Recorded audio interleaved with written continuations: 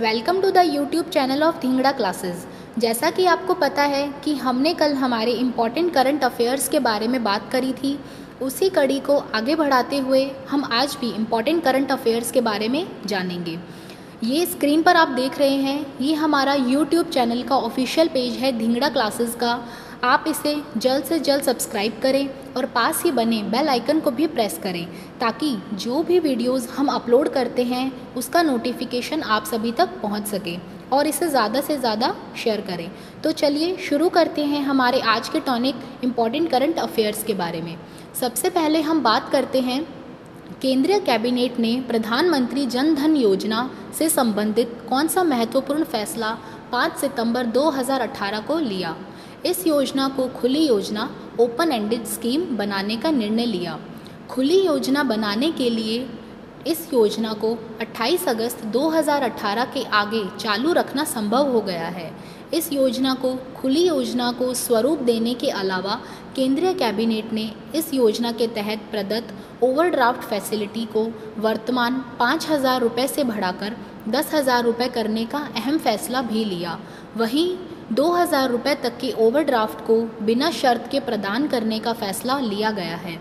इसके अलावा इस योजना के तहत रुपए कार्ड प्राप्त करने वाले खाता धारकों को प्रदत्त एक्सीडेंट इंश्योरेंस राशि को भी बढ़ाकर 2 लाख रुपए कर दिया गया है।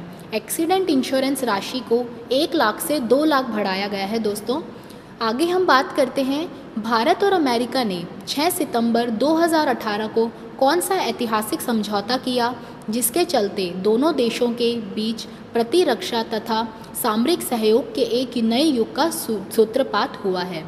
ये कॉन्ट्रैक्ट हुआ है हमारा communications compatibility and security agreement COMCASA. यह समझौता दोनों देशों के बीच नई दिल्ली में शुरू हुई 2+2 वार्ता के तहत संस्करण में किया गया। इस वार्ता में अमेरिका की तरफ से वहां के विदेश मंत्री माइकल आर पोम्पियो और रक्षा मंत्री जेम्स एन मैटिस और भारत की तरफ से विदेश मंत्री सुषमा स्वराज और रक्षा मंत्री निर्मला सीतारमण ने भाग लिया। इस समझौते से भारत अपने प्रतिरक्षा प्लेटफॉर्म के लिए अमेरिकी सेना द्वारा प्रयुक्त एनक्रिप्टेड कम्युनिकेशन सिस्टम जैसे C-17, C-130 और P-81S की आपूर्ति हासिल कर सकेगा। इसके अलावा भारत और अमेरिका वर्ष 2019 में भारत के पूर्वी तट पर तीनों सेनाओं के अपने तरह के पहले सैन्य युद्धाभ्यास ट्राई सर्विस एक्सरसाइज में भी हिस्सा लेंगे। आगे हम बात करते हैं हमारे तीसरे प्रश्न की। भारतीय अंतरिक्ष अनुसंधान संगठन इसरो ने 16 सितंबर 2018 को किस देश के 2 उपग्रहों को सफलतापूर्वक प्रक्षेपित कर इन्हें इनकी अपेक्षित कक्षा में प्रतिस्थापित किया। ये उन्होंने किया है ग्रेट ब्रिटेन के साथ। भारतीय अंतरिक्ष अनुसंधान संगठन ने 16 सितंबर 2018 की रात्रि को ग्रेट ब्रिटेन के 2 उपग्रहों नोवासर और S-14 का सफल प्रक्षेपण आंध्र प्रदेश के नेल्लूर जिले में स्थित श्रीहरिकोटा से किया। यह प्रक्षेपण इसरो के रॉकेट PSLV C-42 के द्वारा किया गया। इस प्रक्षेपण की खासियत यह है कि यह PSLV के कोर एलोन संस्करण का 12वां प्रक्षेपण था। यह दोनों उपग्रह ग्रेट ब्रिटेन की कंपनी सरे सैटेलाइट टेक्नोलॉजी लिमिटेड SSTL के स्वामित्व में है। इस प्रक्षेपण से इसरो के वाणिज्यिक प्रभाग एंट्रिक्स कॉरपोरेशन ने 220 करोड़ रुपए की आय अर्जित की। आगे हम बात करते हैं, 14 से 15 सितंबर 2018 को अमेरिका के कैरोलाइना प्रांतों को झकझोरने वाले उस भयंकर साइक्लोन स्टॉर्म का क्या नाम था जिसके चलते यहाँ कम से कम 15 लोगों की मौत हो गई। ये साइक्लोन आया था फ्लोरेंस। फ्लोरेंस नामक चक्रवाती तूफान ने अमेरिका के उत्तरी कैरोलिना और दक्षिण कैरोलिना के प्रांतों को 14 सितंबर 2018 को अपना निशाना बनाया। यह अटलांटिक क्षेत्र के इस तूफानी सत्र का पहला भयंकर चक्रवाती तूफान था, जबकि ऐसा कुल 6वां तूफान था जिसका नामकरण किया गया हो। इसकी उत्पत्ति 30 अगस्त 2018 को अफ्रीका के पश्चिमी तट से हुई थी। फ्लोरेंस को हालांकि प्रारंभ में बेहद भयंकर चक्रवाती तूफान की श्रेणी में रखा गया था, लेकिन बाद में इसकी श्रेणी को घटा दिया गया था। जैसा कि हमने कल टॉनिक में बात करी थी दोस्तों, ऐसा ही एक साइक्लोन हमारे इंडिया के उड़ीसा में भी आया है और उसका नाम है साइक्लोन डाई। अगला हम बात करते हैं प्रमुख क्लाउड कंप्यूटिंग कंपनी सेल्सफोर्स के सह संस्थापक मार्क बेनियोफ ने किस विश्व प्रसिद्ध पत्रिका का स्वामित्व खरीदने की घोषणा 16 सितंबर 2018 को की। ये मैगजीन इन्होंने खरीदी है टाइम्स। अमेरिका की विश्व प्रसिद्ध पत्रिका टाइम्स का स्वामित्व प्रमुख क्लाउड कंप्यूटिंग कंपनी सेल्सफोर्स के सह संस्थापक मार्क बेनियोफ तथा उनकी पत्नी ने मेरिट कॉरपोरेशन से खरीदने का खुलासा 16 सितंबर 2018 को किया। यह सौदा $190 मिलियन यानी 19 करोड़ डॉलर में हुआ। उल्लेखनीय है कि मार्क बेनियोफ क्लाउड कंप्यूटिंग की शुरुआत करने वाले कंपनी सेल्सफोर्स के 4 सह संस्थापकों में से एक हैं। उल्लेखनीय है कि टाइम्स की संस्थापना येल यूनिवर्सिटी के 2 ग्रेजुएट हेनरी न्यूइस और ब्रिटन हेडन ने किया था तथा इसका पहला संस्करण मार्च 1923 में प्रकाशित हुआ था। आगे हम बात करते हैं हमारे अगले क्वेश्चन की। आर्टिफिशियल इंटेलिजेंस पर आधारित भारत की पहली supermarket store, India's first ever artificial intelligence based supermarket, जो बिना सेल्समैन के दिन के 24 घंटे और सप्ताह के 7 दिन परिचालित की जा सकती है, को 3 सितंबर 2018 को देश के किस शहर में खोला गया? ये खोला गया कोची में। केरल के कोची में स्थित गोल्ड सूक ग्रैंड मॉल में 3 सितंबर 2018 को एक स्टार्टअप कंपनी ने वाटरसेल नामक एक आर्टिफिशियल इंटेलिजेंस आधारित सुपरमार्केट स्टोर को बिक्री के लिए खोल दिया। इस स्टोर की सबसे बड़ी खासियत यह है कि यहाँ ग्राहक बिना सेल्समैन की मदद के अपनी पूरी खरीदारी कर सकेंगे। यह स्टोर सप्ताह के सभी 7 दिन और 24 घंटे खुली रहेगी। खरीदारी के बाद ग्राहकों को लाइन में लगने की आवश्यकता नहीं है तथा वाटरसेल के मोबाइल ऐप में दिए गए QR कोड, इसका मतलब है क्विक रिस्पॉन्स, से भुगतान किया जा सकता है। ग्राहक द्वारा चुने गए उत्पादों को वर्चुअल तरीके से शॉपिंग कार्ट में जोड़ा जाएगा तथा ग्राहक आसानी से उत्पादों को कार्ट से बाहर कर सकेंगे। यह स्टोर अमेज़न द्वारा शुरू की गई अमेज़न गो स्टोर जैसी है तथा भारत में अपनी तरह की पहली स्टोर है। आगे हम बात करते हैं 14 सितंबर 2018 को किसने नेशनल इंश्योरेंस कंपनी लिमिटेड की नई अध्यक्ष सह प्रबंध निर्देशक CMD का कार्यभार ग्रहण किया? ये ग्रहण किया गया तजिंदर मुखर्जी द्वारा। पहले वे सार्वजनिक क्षेत्र की एक अन्य साधारण बीमा कंपनी न्यू इंडिया एश्योरेंस में जनरल मैनेजर तथा मुख्य अंडरराइटिंग अधिकारी यानी general manager and chief underwriting officer के रूप में कार्यरत थी। अगला हम प्रश्न की बात करते हैं। भारतीय मौसम विभाग इंडियन मेट्रोलॉजिकल डिपार्टमेंट द्वारा 29 अगस्त 2018 को जारी आंकड़ों के अनुसार कौन सा स्थान मेघालय के चेरापूंजी को पीछे छोड़कर वर्ष 2018 में भारत का सबसे अधिक वर्षा वाला स्थान बन गया है? ये बना है महाबलेश्वर।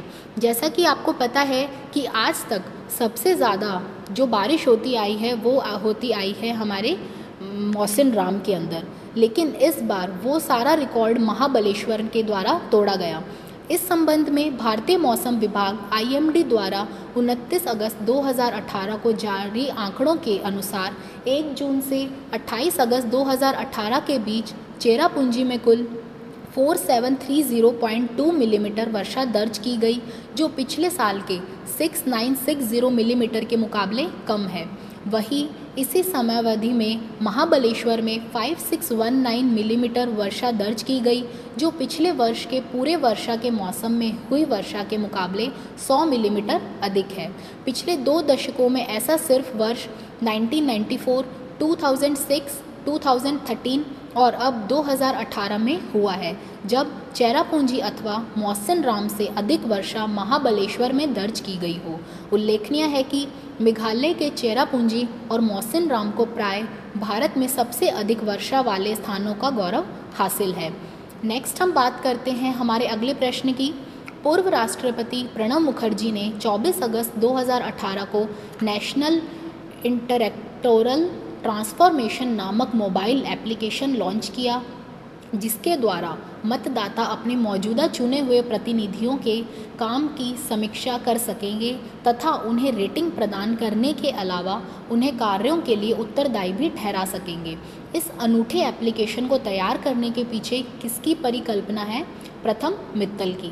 नेता ऐप में प्रयोगकर्ता अपने सांसदों तथा विधायकों की रेटिंग कर सकेंगे। इस ऐप को पूरे देश में मतदाताओं के रुझान के मापक के तौर पर भी माना जा रहा है। इसमें प्रयोगकर्ता की भागीदारी को सुनिश्चित करने के लिए तमाम प्रणालियों को एकीकृत किया गया है, जैसे IVR कॉल्स, SMS तथा यहाँ तक कि आशा और आंगनवाड़ी कार्यकर्ताओं द्वारा ऑफलाइन तरीके से आंकड़ों का एकत्रीकरण। 8 माह की इस संस्करण की समयावधि के दौरान प्रयोगकर्ताओं ने देश की 543 संसदीय सीटों तथा 4120 विधायक सीटों के जनप्रतिनिधियों की रेटिंग की है। यह ऐप एंड्रॉयड तथा iOS दोनों प्लेटफॉर्म के अलावा वेब पर 16 भाषाओं में उपलब्ध है। अगली हम बात करते हैं पाकिस्तानी संसद में 4 सितंबर 2018 को हुए मतदान में किसे देश का नया राष्ट्रपति चुना गया? चुने गए हैं आरिफ अलवी, जो कि पाकिस्तान के 13वें प्रेसिडेंट चुने गए। प्रधानमंत्री इमरान खान के निकटस्थ सहयोगी तथा पाकिस्तान की सत्ताधारी पार्टी पाकिस्तान तहरीक इंसाफ के संस्थापक सदस्य आरिफ अलवी को 4 सितंबर 2018 को पाकिस्तान का नया राष्ट्रपति चुन लिया गया। पाकिस्तानी संसद में हुए चुनाव में उन्होंने कुल 430 मतों में से 212 मत हासिल किए। 69 वर्षीय अलवी पूर्व में दंत चिकित्सक डेंटिस्ट थे। उन्होंने इस चुनाव में पाकिस्तान पीपल्स पार्टी के उम्मीदवार एजाज एहसान और पाकिस्तान मुस्लिम लीग नवाज के उम्मीदवार मौलाना फजल उर रहमान को पराजित कर देश के 13वें राष्ट्रपति बनने का गौरव हासिल किया। नेक्स्ट है हमारा क्वेश्चन, फेसबुक ने किसे फेसबुक इंडिया का नया प्रबंध निदेशक और उपाध्यक्ष नियुक्त करने की घोषणा 24 सितंबर 2018 को की? इसके उपाध्यक्ष बने हैं अजीत मोहन। वे फिलहाल स्टार इंडिया के online video streaming platform Hotstar के मुख्य कार्यकारी अधिकारी CEO के तौर पर काम कर रहे हैं तथा अगले वर्ष 2019 के प्रारंभ में फेसबुक इंडिया में अपना पद संभालेंगे। फेसबुक इंडिया के इस पद पर नियुक्ति उमंग बेदी द्वारा 1 वर्ष पूर्व यह पद छोड़ने के बाद की गई है। उन्होंने सिर्फ 15 माह के लिए यह पद संभाला था। उल्लेखनीय है कि फेसबुक इंडिया अक्टूबर 2015 से बिना प्रमुख के कार्य कर रहा था। नेक्स्ट हम बात करते हैं उस भारतीय नौसेना अधिकारी का क्या नाम है जिन्हें एक समुद्री रेस में भाग लेते हुए चोटिल हो जाने के बाद 24 सितंबर 2018 को हिंद महासागर से सकुशल सुरक्षित निकाल लिया गया। उनका नाम है अभिलाष टॉमी। जुलाई 2018 को फ्रांस से शुरू हुई गोल्डन ग्लोब रेस नामक 30,000 मील लंबी सोलो नौका प्रतियोगिता में वे भाग ले रहे थे। रेस के दौरान उनकी नौका थूरिया हिंद महासागर इंडियन ओशन में आए एक भयंकर चक्रवाती तूफान में छिन्न भिन्न हो गई तथा उन्हें काफ़ी चोट आई। 24 सितंबर 2018 को उन्हें फ्रांस की एक मछली पकड़ने वाली नौका ओसिरिस ने खोज लिया तथा उन्हें समुद्र से सकुशल निकाल लिया। आगे हम बात करते हैं हमारे अगले प्रश्न की। 24 सितंबर 2018 को पैक्योंग में नए हवाई अड्डे के उद्घाटन के साथ देश का कौन सा राज्य भारत के हवाई नक्शे पर आ गया है? ये हवाई अड्डा है सिक्किम का हवाई अड्डा। राज्य की राजधानी गंगटोक से लगभग 30 किलोमीटर दूर स्थित इस हवाई अड्डे की एक और खासियत यह है कि यह देश का 100वां परिचालित हवाई अड्डा है। इस हवाई अड्डे का विस्तार 201 एकड़ क्षेत्र में है। इस हवाई अड्डे को बनाने में 605 करोड़ रुपए का खर्च आया है। केंद्र सरकार की उड़े देश का आम नागरिक उड़ान नामक क्षेत्रीय कनेक्टिविटी योजना के तहत निजी क्षेत्र की विमानन कंपनी स्पाइस जेट ने 4 अक्टूबर 2018 से यहां से कोलकाता और 16 अक्टूबर 2018 से यहां से गुवाहाटी के बीच सीधी उड़ान सेवा शुरू की है। इसके लिए छोटे बॉम्बार्डियर Q400 विमान का इस्तेमाल किया जाएगा। आगे हम बात करते हैं मालदीव्स के उस विपक्षी नेता का क्या नाम है जिन्होंने 23 सितंबर 2018 को देश में हुए राष्ट्रपति चुनाव में लगभग अप्रत्याशित तरीके से राष्ट्रपति अब्दुल्ला यामीन को पराजित कर एक बड़ा उलटफेर किया। इनका नाम है इब्राहिम मोहम्मद सोलिह। हिंद महासागर में स्थित छोटे से द्वीप देश मालदीव में राष्ट्रपति अब्दुल्ला यामीन की करारी हुई है, जबकि भारत के समर्थक माने जाने वाले इब्राहिम मोहम्मद सोलिह 58.3% लोकप्रिय मत हासिल कर एक अप्रत्याशित जीत हासिल करने में सफल हुए। Solih Maldivian democratic party MDP के नेता हैं। यह चुनाव 23 सितंबर को आयोजित हुआ था, जबकि देश के चुनाव आयोग ने परिणामों की घोषणा 24 सितंबर 2018 को की। इस चुनाव पर भारत और चीन दोनों की नज़र लगी हुई थी, क्योंकि यामीन जहां चीन समर्थक माने जाते हैं, वहीं विपक्षी पार्टियों को भारत समर्थक माना जाता है। नेक्स्ट है हमारा क्वेश्चन, 22 सितंबर 2018 को ईरान के किस शहर में हो रही सैन्य परेड पर हुए एक बड़े आतंकी हमले में कम से कम 29 लोगों की मौत हो गई? ये है अहवाज़। यह वर्ष 2010 में छबार में हुए फिदाइन हमलों के बाद ईरान का अब तक का सबसे बड़ा आतंकी हमला है। इस हमले की जिम्मेदारी 2 संगठनों ने ली, अरब struggle movement for the liberation of Ahwaz, जो कि है ASMLA, और इस्लामिक स्टेट। तो ये था दोस्तों हमारा टॉनिक इम्पॉर्टेंट करंट अफेयर्स। आपको जानकर खुशी होगी कि हमारा IBPS PO क्लर्क का क्रैकर बैच 25 सितंबर मंगलवार सुबह 8 बजे से शुरू हो गया है। अपने एडमिशन की ज़्यादा जानकारी के लिए नीचे दिए हुए नंबर्स पर कांटेक्ट करें। आप इन ई-बुक्स को फ्री में भी डाउनलोड करने के लिए हमारी वेबसाइट www.dhingraclasses.in पर भी विज़िट कर सकते हैं। Thanks for watching.